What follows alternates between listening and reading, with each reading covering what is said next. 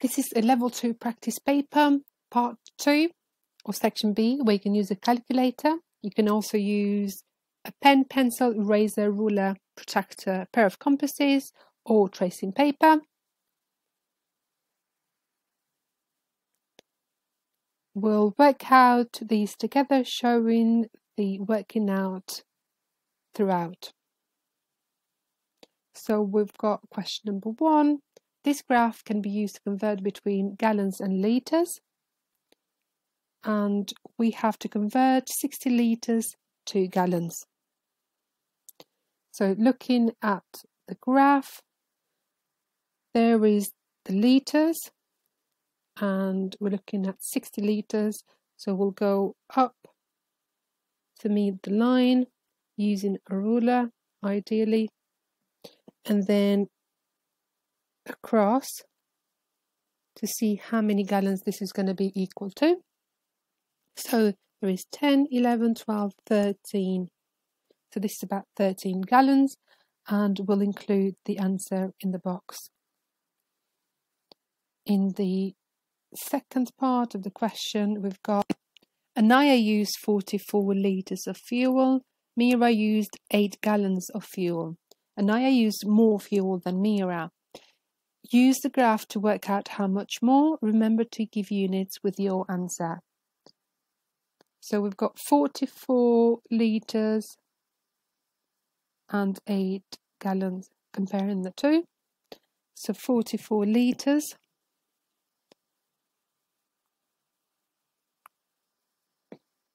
That must be here, because there are 5 units between 40 and 50, so this is going up in 2s. And 8 gallons should be here.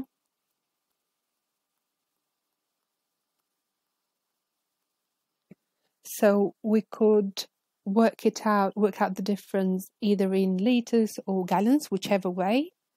I'm going to do it in litres, so I'm going to go down, and this number here should be 32, 34, 36. And this was 44. So 44 take away 36 gives me 8 litres. I could have done it in gallons, so extending this line here, it'd be equal to 2 gallons. But I'm going to stick to the litres, so I'm going to write that as my answer.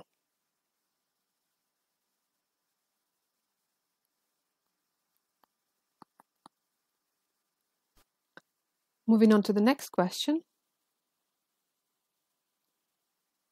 We've got David reads this advert on his county council website. 70% of the area of woodland in the county is native woodland. This means there are 350 kilometers squared of native woodland in the county. So this 70% is equal to 350 kilometers squared. Work out the area of woodland in the county that is not native woodland. So I think there are many ways you could solve this. The method that I'm going to use is rather visual. So it helps you understand what you're doing, and it's easy to work out as well. But feel free to use any method, especially that you can use a calculator here. So I'm going to represent the 70% of the whole woodland area. Here we've got 5 equal parts, and then another 5 to make this 10. So this represents 100% of the whole woodland area in the county. And 1, 2, 3, 4, 5, 6, 7. This is the native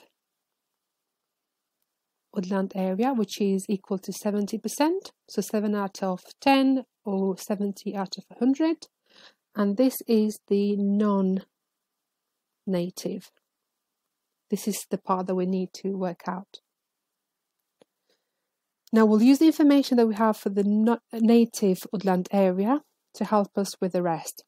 So this is equal to 350 kilometers squared.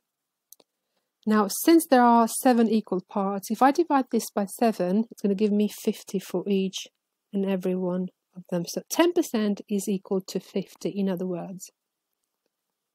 And since we said that these parts will be the same or identical, then this means that this is 50 as well, 50 and 50.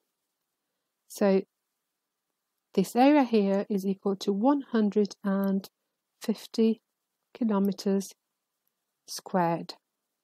So because the numbers were easy to work with, we didn't need a calculator, but otherwise you could have gone 350 divided by 70, because that makes 70%. So if you want to get 1%, divide it by 70, then multiply it by 100 to get the whole amount, or multiply it just by the 30, which is what you're really interested in, this area here. So there are many different ways. The answer will be the same. So 150 kilometers squared. Looking quickly at the next question, we've got the scatter diagram gives information about the temperatures at 8 different heights up a mountain. So we've got the temperature and the different heights. At a height of 1000 meters, the temperature is negative 13 degrees Celsius. So there is the height. So height is represented horizontally. So we shouldn't confuse that. So we're going up to 1000, which is here. And the temperature is negative 13. So it's negative 10 here, negative 11, 12, 13.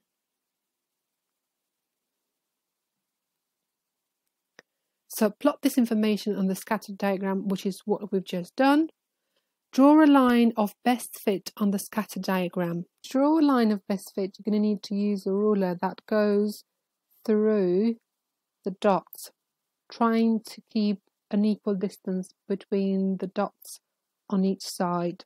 You can't be 100% accurate here if you're estimating, unless you use complex calculations. So all the questions that you're going to have related to this will be estimations. So we've drawn the line of best fit, and we'll use the line of best fit to estimate the difference between the temperature at a height of 550 meters and at a height of 950. So 550 and 950.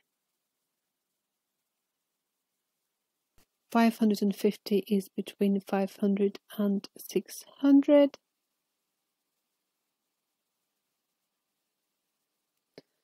And 950 is between 900 and 1000. So we'll look at them in terms of temperature.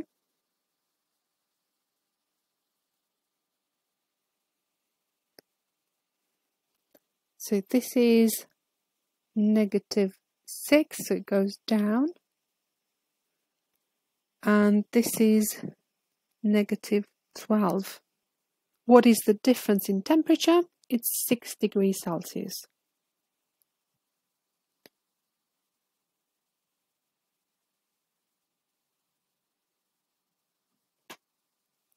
Number 4. Here is a pentagon. The pentagon has one line of symmetry, so it's not a regular pentagon. It's an irregular one. The line of symmetry, since we have this being 90 degrees and this is 90 degrees, seems to be this one. Not absolutely accurate because I'm not using a ruler, but you get the idea. Got to work out the size of the angle marked with X, this one here. So since this is 90 degrees, it's a right angle, this is going to be 90 degrees as well. And this one can be 90 degrees and this one 90 degrees. So to work out this one here, this angle here, we can do 125 take away 90, so that gives us 35 degrees, and then this means that this is 35 degrees because we have a line of symmetry. And we know that in a triangle the inner angles will add up to 180 degrees. So we have 35 and 35 already.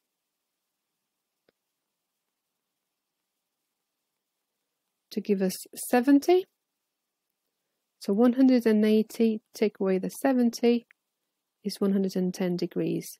So x is equal to 110 degrees. We'll add the answer in the box.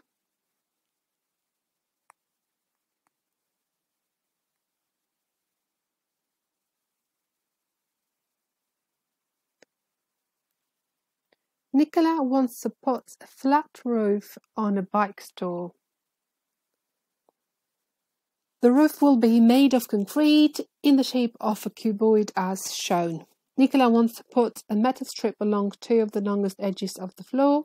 She knows the density of concrete is 2,300 kilograms per cubic meters. The mass of 1 meter of metal strip is 5 kilograms. Given the formula for density, and the question is work out the total mass of the concrete and the strips she wants. The working out here in this area rather than within the box below, and it should be fine as long as I don't write in this particular area where it says do not write. So we're working out the total mass of the concrete and the strips. Let's start with the concrete. What do we know about the concrete? We know the density of it, which is 2,300 kilograms per cubic meters.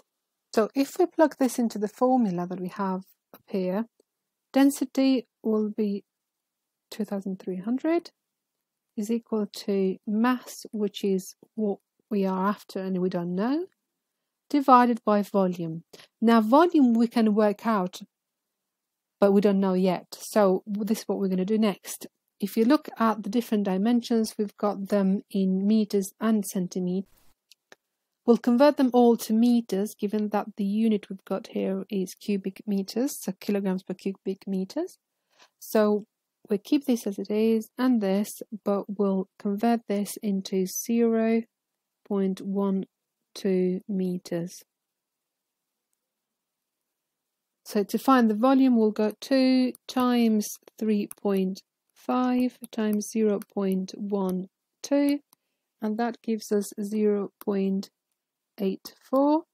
So we'll put it in here. So what we need to work out now is the mass of the concrete. And we know this, but we don't know the mass. So the mass is at the top, and if it's at the top, that means it's worked out by multiplying these two that are at the bottom. So mass is equal to 2,300 times 0.84 gives us 1,932. So we have the mass for the concrete. We need to work out the mass of the metal strip. So 1 meter of metal strip is 5 kilograms, and she's going to put metal strip along the two of the longest edges of the roof, which are these two, because this is 3.5, the other one is 2. So 3.5 and 3.5 gives us 7. So 7 times 5 is 35, because 1 meter is equal to 5 kilograms, and we've got 7 meters in total. So we'll add this now to the 1,932 we worked out before. So this gives us 1,967 kilograms. Question number 6. May has this information about 100 flowering plants in her shop. She will take a plant at random from these plants. Work out the probability that this plant will have a large flower and a long stem. So we have 100 flowers in total. Which ones are the ones which have a large flower and a long stem? So large and long, large flower, long stem is 29 of them. So 29 out of 100. You can leave it like this or convert it to a percentage or a decimal. Whichever you write should be fine.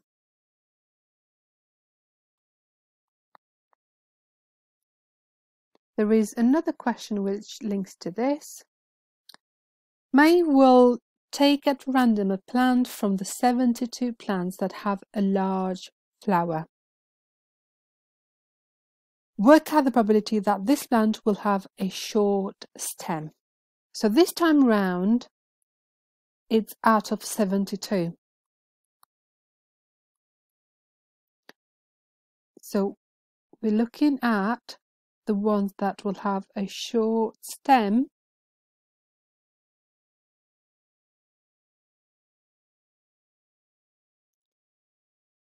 So all of these will have a large flower. Short stem is 43. So 43 out of the 72.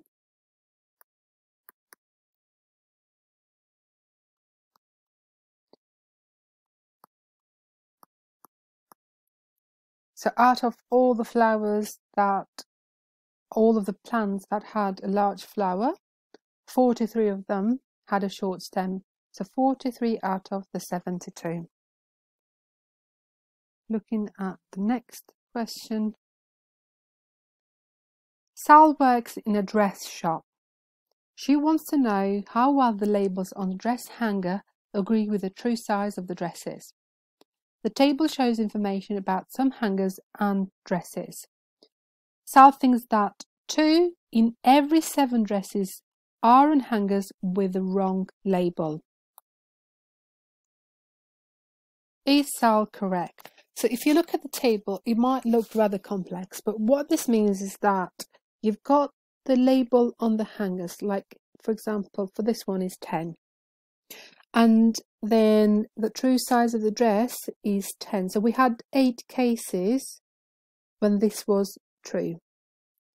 Then we had 2 cases when the label on the hanger was 10, but in fact the true size of the dress was 12. We had 1 case when the label was 10, but the true size of the dress was 14.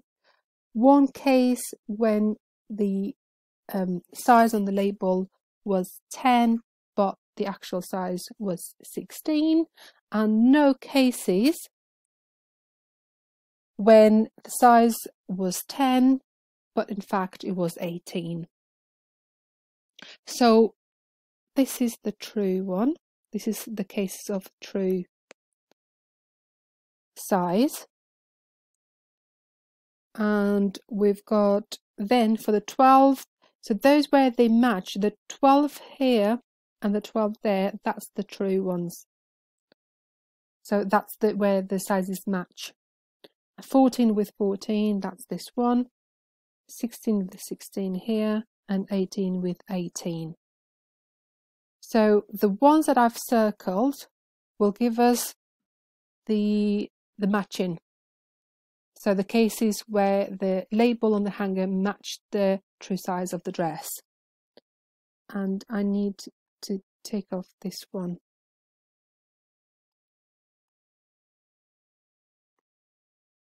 So we'll work out how many of these true cases we have and how many of those where there is no matching. Adding them up, we've got 8 and 9 and 12 and 13 and 13. to give us 55. Now adding up the rest of the cases, we get 2 and 1 and 1 and 3 and 1 and 2 and 2 and 1 and 1 and 1 and 2 and 1 plus 1 plus 2 plus 1. So this is 22 cases where the size of the dress is wrong and 55 where it is correct. So if I write this as a ratio, we have wrong and correct, 22 wrong, 55 correct. I can simplify this. I can divide both of the numbers by 11. So 22 divided by 11 gives me 2. 55 divided by 11 gives me 5. So this means in 7 dresses in total, 2 of them will be wrong. 5 of them will be correct. So Sal is right. And we need to write that as our answer.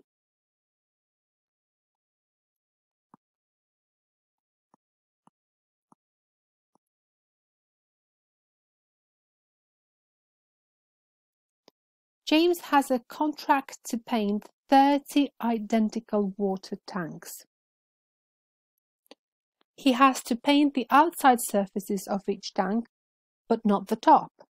So we're looking at the sides, but not the top. Each surface is rectangular. James knows that 1 tin of paint is enough to cover 12 square meters of surface and it costs £26.99. We'll start with the area of each side.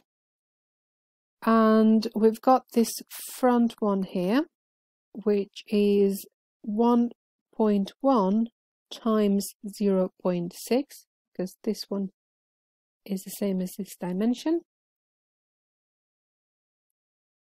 So it's 0.66, and this is identical to the one on the back, so we'll add 0.66 again, and we'll look at this on the right, which is 0.8 times 0.6, 0.48, and another 0.48 for this side, which is identical. And finally, we have the one at the bottom, which is worked out by multiplying 1.1 with 0.8. 0.88. So adding this all together, this is 3.16. So this is just for one of the tanks. We've got 30 identical tanks. So we'll go 3.16 times 30, it's 94.8 square meters. So that's how much surface he needs to paint in total. We know that 1 tin of paint will cover 12 square meters. So we'll see how many 12s will fit into 94.8. So 94.8 divided by 12 gives us 7.9. But of course you can't buy 7.9 tins of paint, so you're going to have to buy 8.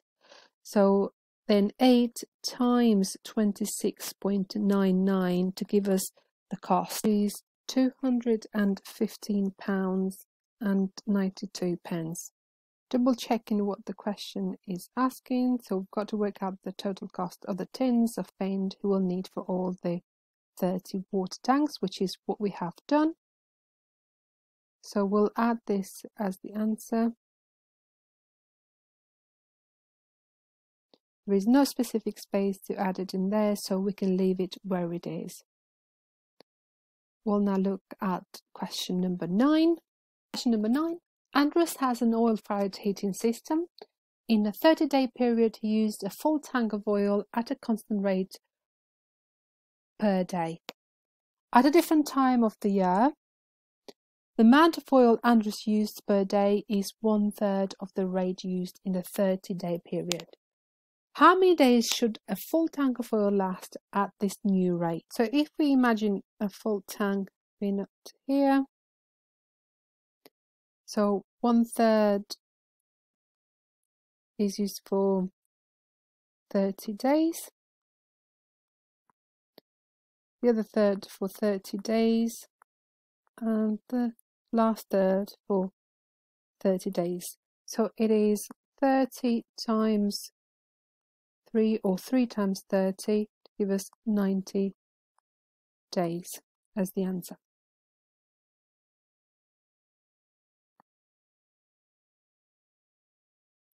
Use reverse calculation to show a check of your answer.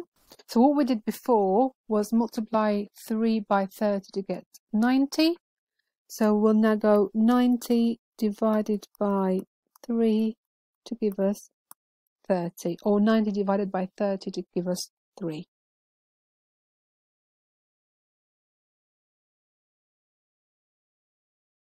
Lena recorded the number of late trains at the station in a day over a period of time. She shows this information in a diagram. So we've got the number of late trains in a day and the number of days.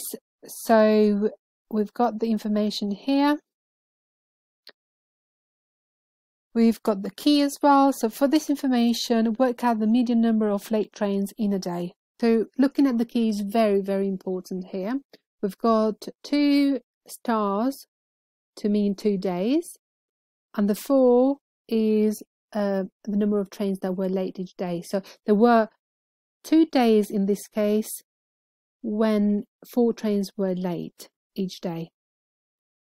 So now looking at this, there would be 2 days when 1 train was late. So we'll have a 1 and a 1.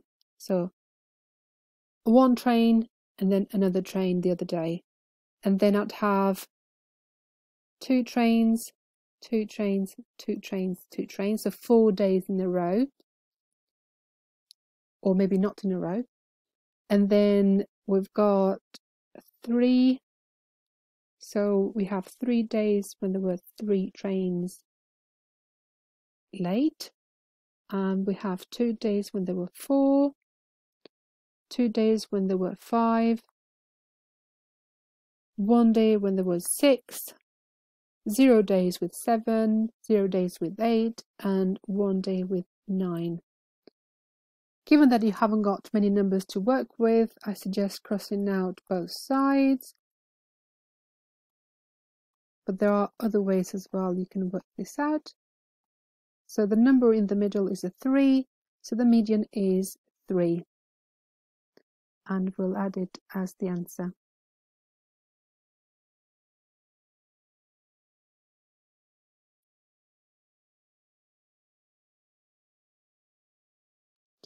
Lena says the median number of late trains in a day from this information is a good estimate of the average number of trains late over the period of time. Is Lena correct? Explain why you think this. So we've got to compare it with the average, which is a mean. We of course have other averages as well, but I'll compare it to the mean. So quickly work out the mean. So we'll multiply the number of stars by the number given at the bottom. So 2 times 1 is 2, 4 times 2 is 8, 3 times 3 is 9, 2 times 4 is 8, 2 times 5 is 10, 1 times 6 is 6, 0 times 7 is 0, 0 times 8 is 0, 1 times 9 is 9. All of these would add up to 52. And we'll divide by how many days there are in total. So we've got, just to count the number of stars really, so that is 15. So divided by 15, it gives us about 3.5. And the median we had was 3. So this kind of gives us a similar number. But we can say yes, mean is 3.5.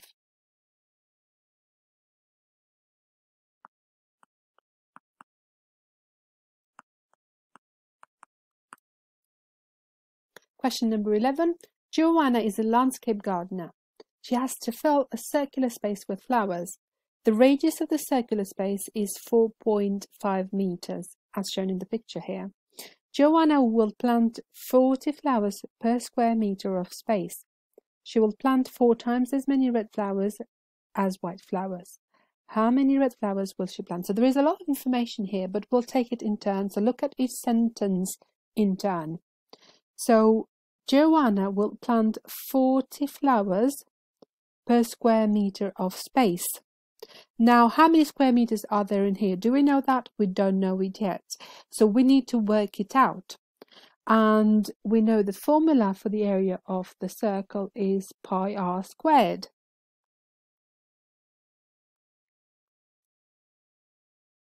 On the front page of this paper, we're told to use 3.14 as pi.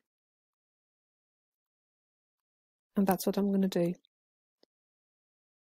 So times the radius is 4.5 squared. And we know through BidMath that we need to do 4.5 squared first. So 4.5 times 4.5 is 20.25. So 3.14 times 20.25. So that's 63.585 squared meters. Now we know Joanna will plant 40 flowers per square meter. So it's going to be 40 times 63.585, which is 2,543.4. Is how many flowers she will plant. And I know you can't have 0.4 of a flower, but I'm going to keep the answer like that for the time being until we get to the final step. So we know also that she will plant 4 times as many red flowers as white. So if I write the ratio like this, red and white, there would be 1 white and 4 red. So there are 5 in total.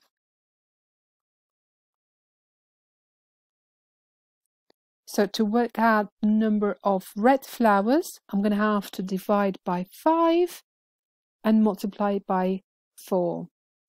So 2,543.4 divided by 5 times by 4, and this gives us 2,034.72, which I'm going to round to 2,035 red flowers.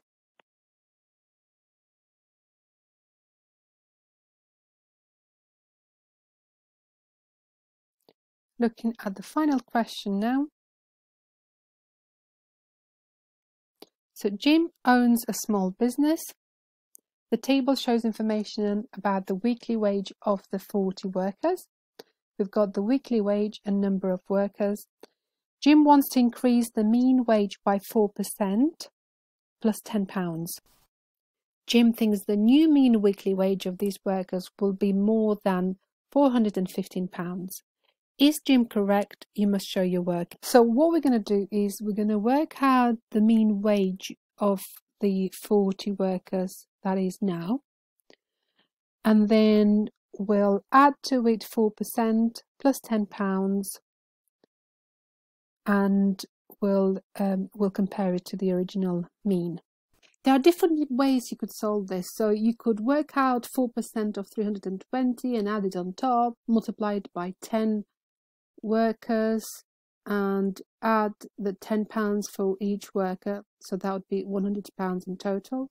Get that result, repeat the process for the 370, 420, 470, 520 and so on. And we could get a mean at the end, but I think the easiest way to do it is to work out the total that these 10 people get the 13, the 8, the 7 and the 2. 320 times 10 is 3,200. Then 370 times 13 is 4,810. 420 times 8 is 3,360. 470 times 3,290. 520 times 2 is 1,040. And adding these together gives us 15,700. So this is the total amount they all get. And if we divide it by 40, it's going to give us the mean wage, which is currently £392.50. So if we add 4% to it and then £10, let's see if it's going to give us £415. So initially, work out the 4% of £392.50. There are many ways you could do this, but if you divide this by 100, it's going to give you 1%. Then you multiply it by 4 to give you 4%. Dividing 392.5 by 100 gives us 3.925. 3.925 times 4 equals 15.7 or £15.70. So that's the 4% that we need to add on top of the original amount. So £392.50, add £15.70 to it, it gives us £408.20. Now we need to add the £10 as well.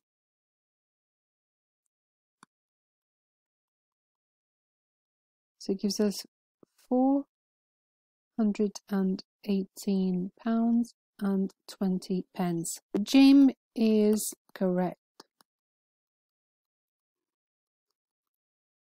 At this point, now that we've finished all of the questions, it's a good idea to go back and check your answers. And with this calculator paper, if you worked out something by hand, it's good to go and check using a calculator, double check as well. So that's really a very important step. Also, make sure you've written your answers in the boxes provided, where there is one.